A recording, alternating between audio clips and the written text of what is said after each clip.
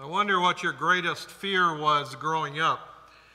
I know for me, and people my age, we lived during a strange time where one of the greatest fears was nuclear war. And I don't know how many of you had to do this, but we had drills in school where we'd get under our desks and cover our heads. And I look back and I think, in a nuclear war, I'm not sure that would do a whole lot. The one thing it did do is it made us afraid. It caused us to fear. And I thought it was interesting, last December, our oldest granddaughter was having trouble sleeping, and our daughter called us and said they figured it out because she had gone to see Santa Claus with her sister, and they told her all about Santa Claus, and she was not comfortable with the idea of Santa Claus coming into their house when they were sleeping. And so she was told, well, we can make sure he delivers the presents on the porch and doesn't come in. But we have all kinds of fears. And I don't know if you have some fears now that can be paralyzing, but I thought just for fun, I'd look up some of the strangest phobias. One of them is nomophobia, which is fear of being without your mobile phone. Anybody have that fear? Another one is arithmophobia, which is a fear of numbers. There's one that is so strange it's called plutophobia, and that's a fear of money. Anybody have that fear? Fear of money? Probably none of us do, right? How about globophobia, a fear of balloons? This one is one, I don't know if I can even pronounce it, and it is really strange. It's omphallophobia.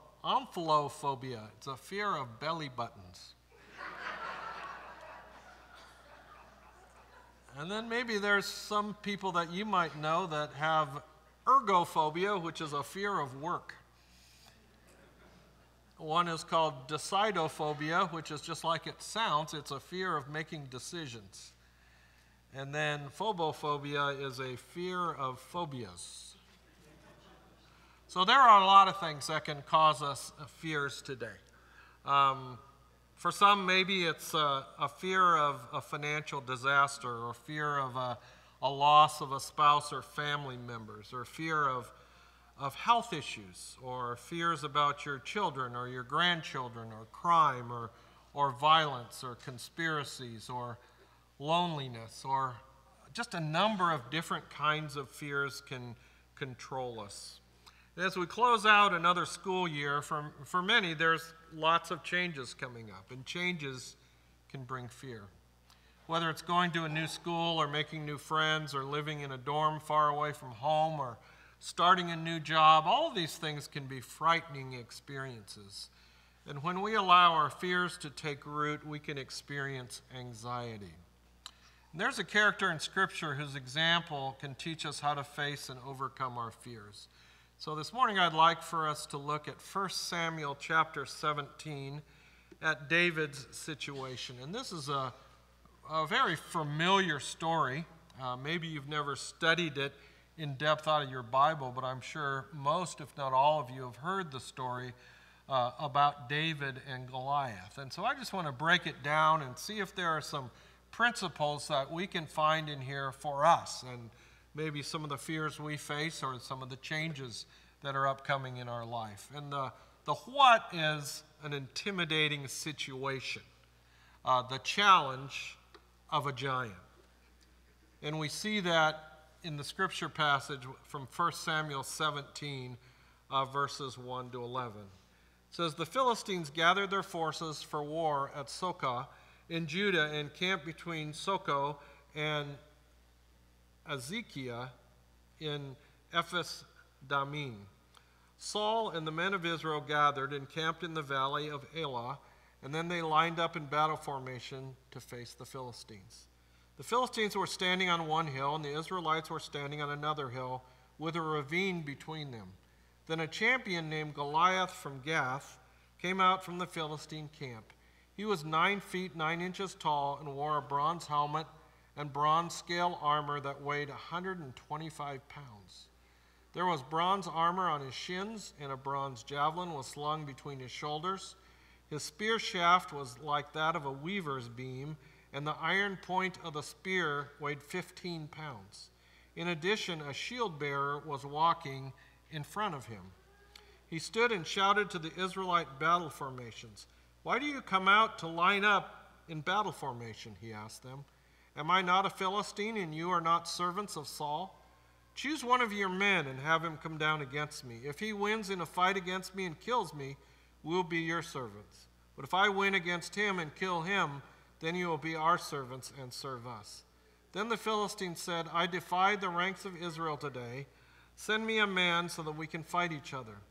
When Saul and all Israel heard those words from the Philistine, they lost their courage and were terrified. And then in verse 16 it says, "Every morning and evening for 40 days, the Philistine came forward and took his stand." So you get a picture, a description of the scene, the situation. Talks about the battleground, and then it describes the champion of the Philistines. And I can't imagine being part of the Israelite army and hearing that challenge and facing that giant over 9 feet tall. I don't know how many of you have faced physical giants, but when I was in seminary, I played intramural basketball, and it sure felt like that some of the guys that we played against were giants. And there was one team that had a player, and he was really more of a football player, but he was, I think, 6'9". And then there was another guy on his team that was 6'7", and we just had a dorm team, just a bunch of guys wanting to have fun. And I remember playing in that game, and there was one time when the 6'9" guy was dribbling down, going for a layup or a dunk, and I thought, I'll try to take a charge, and I just stood there. And I think I saw the bottom of his shoe come up over my head as he dunked. And that's probably the closest I ever had in confronting a giant. But, besides my pride and ego, it didn't cause too many problems. But this was a situation that was dire.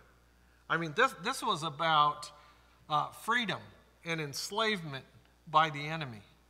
And so he makes this challenge very confidently. And I'm sure the response was fear on the part of the Israelite armies. I think a principle for us is that facing our giants, though an intimidating experience, is required for growth and maturity. And so my question is, what intimidating giant is on your horizon? I think all of us have times in our life where we have those, whether it's a job change or maybe it's looking at retirement or going off to college. Maybe for a parent, it's letting go of a college-bound child. Maybe it's a change in finances or a change in health or even a change in relationships. All of those things can feel like facing Goliath. But Scripture makes it clear that our fears must be faced and not avoided. We can't avoid our giants. They seem to just grow the longer we avoid them. And oftentimes they'll come back later if we don't face them. I remember when I was counseling in Cleveland, Ohio, I had a client that had a fear of flying.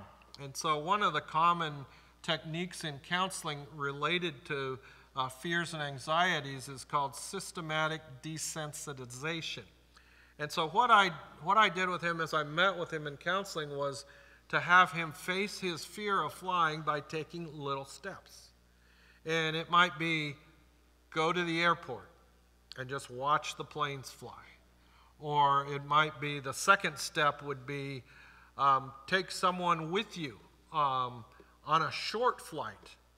And then eventually it would be able to take a flight on your own. I don't remember all the steps that it took, but with this particular client, it really seemed to work.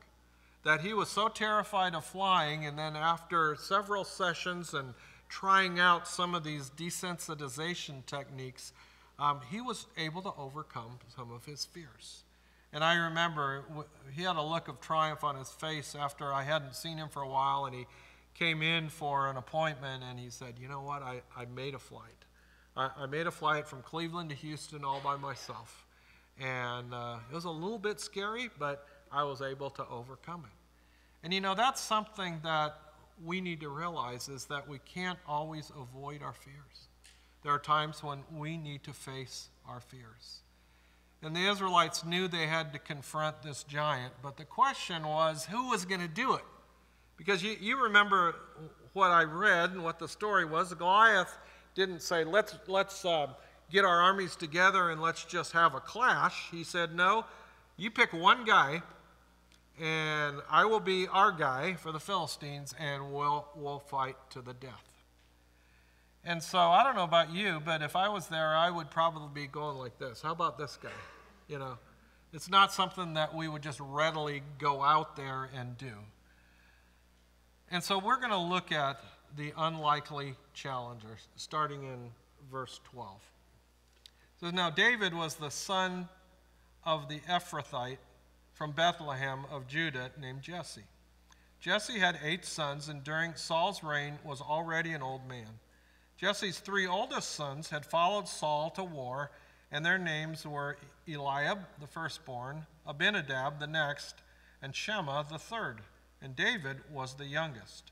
The 3 oldest had followed Saul, but David kept going back and forth from Saul to tend his father's flock in Bethlehem. Every morning and evening for 40 days, the Philistine came forward and took his stand. So we first of all see a little bit about David's background. He's the youngest. He really does not have the right credentials to be a soldier or to be a champion. And then in the next few verses, 17 to 19, we see what his assignment was. It says, one day Jesse had told his son David, take this half bushel of roasted grain along with these 10 loaves of bread for your brothers and hurry to their camp. Also take these 10 portions of cheese to the field commander. Check on the well-being of your brothers and bring a confirmation from them. There with Saul and with all the men of Israel in the valley of Elah fighting with the Philistines. And so basically his job was, he was an errand boy. He was to take these supplies to them, check on how they're doing, and come back. It wasn't a real impressive job, but it was one maybe fitting for someone like David. And so he observes the scene when he gets there in verse 20. He got up early in the morning, left the flock with someone to keep it, loaded up, and set out as Jesse had charged him. He arrived at the perimeter of the camp as the army was marching out to its battle formation, shouting their battle cry. Israel and the Philistines lined up in battle formation, facing each other. David left his supplies in the care of the quartermaster and ran to the battle line. When he arrived, he asked his brothers how they were. And while he was speaking with them, suddenly the champion named Goliath, the Philistine from Gath, came forward from the Philistine battle line and shouted his usual words, which David heard. When all the Israelites saw Goliath, they retreated from him, terrified. So he goes out there, he's checking things out, and maybe he's already starting to think about what the possibilities were. He observes the scene, and I'm sure he's wondering, how come there's no response? It said, previously an Israelite man had declared, do you see this man who keeps coming out? He comes to defy Israel. The king will make the man who kills him very rich and give him his daughter. The king will also make the family of that man's father exempt from paying taxes in Israel. David spoke to the men who were standing with him. What will be done for this man who kills the Philistine and removes this disgrace from Israel? Just who is this uncircumcised Philistine that he should defy the armies of the living God? You notice his confidence? He sees what's going on, but he has a zeal for God that shrinks the intimidation factor. He says, who is this that defies the armies of the living God?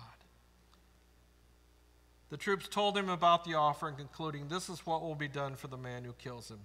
David's oldest brother, Eliab, listened as he spoke to the men, and he became angry with him. Why did you come down here, he asked. Who did you leave those few sheep with in the wilderness? I know your arrogance and evil heart. You came down to see the battle. And so he's accusing David of having bad motives for coming, maybe not realizing that David's intent was to just fulfill his father's wishes. And so he criticizes him.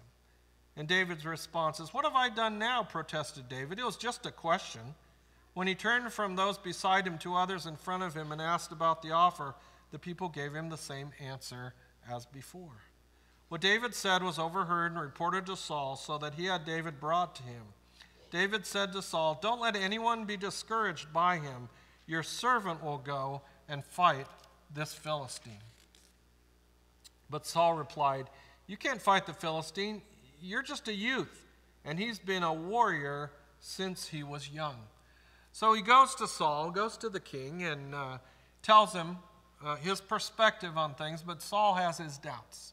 David was just a teenage boy, didn't have any training. He wasn't schooled in using weapons of warfare, but he was confident in his God. And we see his confidence in God in verses 34 to 37. David answered Saul, "Your servant has been tending his father's sheep. Whenever a lion or bear came and carried off a lamb from the flock, I went after it, struck it down, and rescued the lamb from its mouth. If it reared up against me, I would grab it by its fur, strike it down, and kill it. Your servant has killed lions and bears. This uncircumcised Philistine will be like one of them, for he has defied the armies of the living God." Then David said, "The Lord who rescued me from the paw of the lion and the paw of the bear will rescue me from the hand of this Philistine." Saul said to David, "Go, and may the Lord be with you." Wow. Can you imagine that? Just a kid had such confidence in God and knew that God had been faithful in his tending the sheep, even when there was attacks of a lion or a bear. And so Saul tries to help him out, and he has him try on his armor, but the armor was way too big for him. And so it says in verse 49, instead, he took his staff in his hand, chose 5 smooth stones from the wadi, and put them in the pouch in his shepherd's bag. Then with his sling in his hand, he approached the Philistine. You know, the principle here is that we need to have confidence in God, despite intimidating circumstances and faithless people. You know, there's always people. You can always find people who remind us we can't do it. You ever find people like that? You got people that say, well, this is why this isn't possible. Or this is why you're not the right person for the job. Or maybe you need to look elsewhere. Those people are all around, but they shouldn't intimidate us. They shouldn't keep us from doing what we believe is God's calling in our life. And we're setting ourselves up for spiritual failure when we rely on human resources instead of God. David wasn't going to use the armor that he wasn't trained in. He wasn't going to use those kind of weapons. He was going to use what God had equipped him with. In Jeremiah 17:5-8, it says, "This is what the Lord says. Cursed is the person who trusts in mankind. He makes human flesh his strength, and his heart turns from the Lord. He will be like a juniper in the Arabah. He will not see good when it comes. He dwells in the parched places of the wilderness, in a salt land where no one lives." The person who trusts in the Lord, whose confidence indeed is the Lord, is blessed. He will be like a tree planted by water. It sends its roots out toward a stream and doesn't fear when heat comes, and its foliage remains green. It will not worry in a year of drought or cease producing fruit. The point here is that the world constantly tells us we have to have the resources that are measurable by human standing. Whether it's the right amount of money or the right scores on a test, or whether it's the right training. And the whole message that's given today, not just to our kids, but to all of us, is believe in yourself. Believe in yourself. God says, don't put confidence in yourself. Don't put confidence in human armies. That's why so many of the stories in the Old Testament give us pictures of impossible situations where God comes through, because he wants us to rely on him. He wants us to trust in him, even in difficult circumstances. Someone once said the proper perception for victory is never the size of the giant, but the size of our God. So as you're looking at the problems in your life or the giants that you're facing, are you overwhelmed by the size of the giant? Have you forgotten the size of our God? Big God, small problems. Small God, big problems. Sometimes it's easy for us to magnify our problem by reducing the size of our God. Sometimes I think we live like that old movie, Honey, I Shrunk the Kids. Do you remember that one? Where they become real little and everything looks huge, whether it's an ant or whether it's a blade of grass or whatever. And that's how we live sometimes. We magnify our problems because we don't realize the size of our God. And thirdly, the how. Our victory is found through trusting in the Lord. Starting in verse 40. It says, instead he took his staff in his hand and chose 5 smooth stones, put them in the pouch in his shepherd's bag. Then with his sling in his hand he approached the Philistine. The Philistine came closer and closer to David with the shield bearer in front of him. When the Philistine looked and saw David, he despised him because he was just a youth, healthy and handsome. He said to David, am I a dog that you come to me with sticks? Then he cursed David by his gods. Come here, the Philistine called to David, and I'll give your flesh to the birds of the sky and the wild beasts. David said to the Philistine, you come against me with a sword, spear, and javelin, but I come against you in the name of the Lord of armies, the God of the ranks of Israel. You have defied him. Today the Lord will hand you over to me.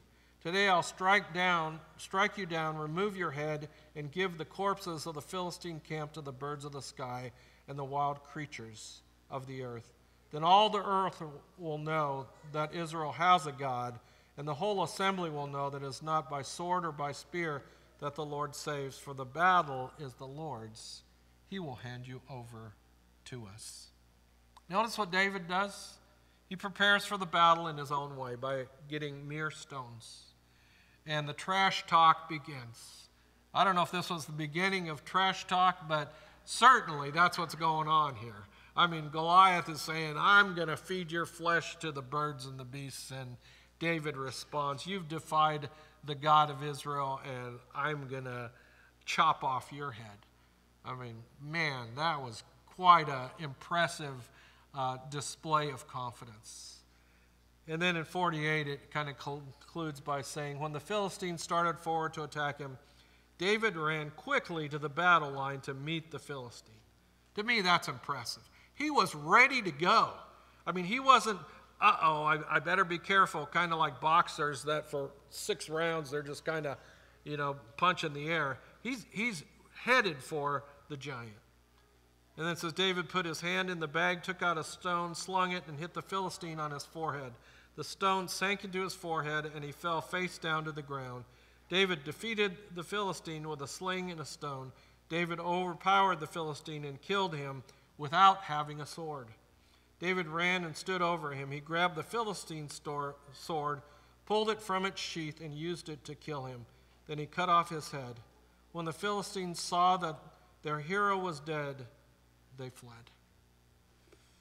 The principle here is that spiritual victories are won through dynamic faith that puts into action what we claim to believe.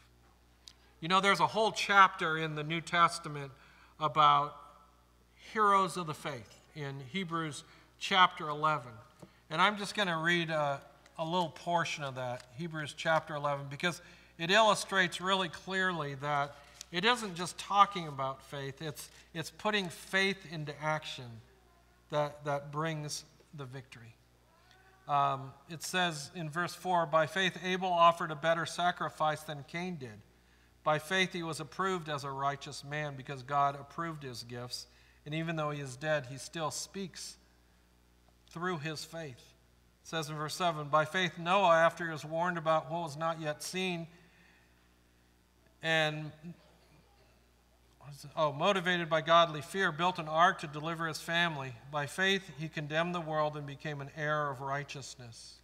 By faith Abraham, when he was called, obeyed and set out for a place that he was going to receive as an inheritance. He went out even though he did not know where he was going. By faith, Sarah herself, when she was unable to have children, received power to conceive offspring, even though she was past the age. By faith, in verse 17, Abraham, when tested, offered up Isaac. By faith, in verse 20, Isaac blessed Jacob. 23, by faith, Moses, after he was born, was hidden by his parents for 3 months because they saw that the child was beautiful and they didn't fear the king's edict. Over and over again, we see the heroes of the faith have victory, overcome their fears. Why? It's because they don't just believe, they do something about it. They put it into action. There must be a proper balance between trust in God and a willingness to put our faith into action. See, God rarely works in a vacuum. Probably many of you have heard the story of the man who was stranded on his roof in a flood. And so he prayed to God to be rescued. And a guy in a rowboat came by and he said, "Jump in. I'll take you to safety." And he said, "No, I'm trusting God." And so then a guy in a motorboat comes by and he says, "You know, you're going to be underwater soon. Jump in my boat and I'll take you to safety." And he said, "No, I'm trusting God." And then finally a helicopter came and there was a man on a speaker that said, "Grab the rope and I'll take you to dry land. I'll rescue you." And the man said, "No, I'm trusting God." Well, the man eventually drowned. And when he got to heaven, he was just wondering what this was all about. And so he told God, "What happened? I trusted you." And God said, "I sent you a rowboat. I sent you a motorboat. I sent you a helicopter. What more did you want me to do?" Sometimes we can be like that. We can say, "I'm trusting God," but God says, "No, you step out and you take a act of faith. You act on what you believe." And I guess that's the question for us today is, where do we need to put our faith into action? Ask God, what's the next step for me? God, I believe in you, but I don't know what to do. What do you want me to do to put my faith into action? You see, fear can paralyze us or it can energize us. It all depends on how we respond to it. And living as a Christian means more than trusting God with our souls for eternity. It also means trusting Him with our lives on a day-to-day basis. So for our graduates, or for those that are facing some big change in their life, remember, God's going with you. He's right there. And for parents and grandparents, maybe that are fearful, release your kids and your grandkids to God and trust them to Him. Let's bow our heads. Perhaps there's some application that God's Holy Spirit wants to impress upon your heart today. And the question is, will you respond? Will you respond to that prompting? Maybe for some it's putting your faith in Jesus Christ. Maybe that's something you've never done. You've heard about it, been to church a lot, but you've never said, "Lord, I'm going to trust you. I believe in you. I know you did die on the cross for my sins, and I receive you as my Savior today." Maybe that's the step you need to take. Or maybe it's you've kind of gotten comfortable relying on yourself, your own abilities, your own gifts, your own strength, and you realize that that's never going to bring the victory, that God's call to you is trust Him. Don't trust in all the other resources you have. Trust Him fully. And then maybe for most of us, it's taking that trust and putting it into action. Finding a way that we can show our trust in God by doing something. Whatever it might be, are you open to that? Will you ask God what He wants you to do? Father, I thank you for this time together in your word. We thank you for the example of David, an unlikely hero, and that the odds were against him, and yet he had victory because he trusted in you. And he put that faith into action. We pray that we would be able to do the same. In Jesus' name.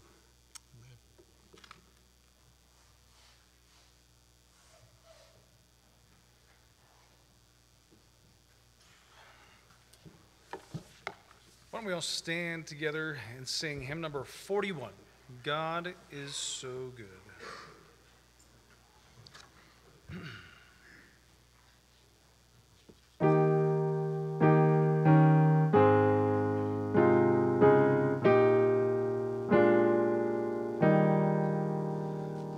God is so good. God is so good. God is so good. He's so good to me. He cares for me. He cares for me. He cares for me. He's so good to me. I love him so. I love him so. I love him so. He's so good to me. I praise his name. I praise his name. I praise his name. He's so good to me. Mark Hillen, will you please close us?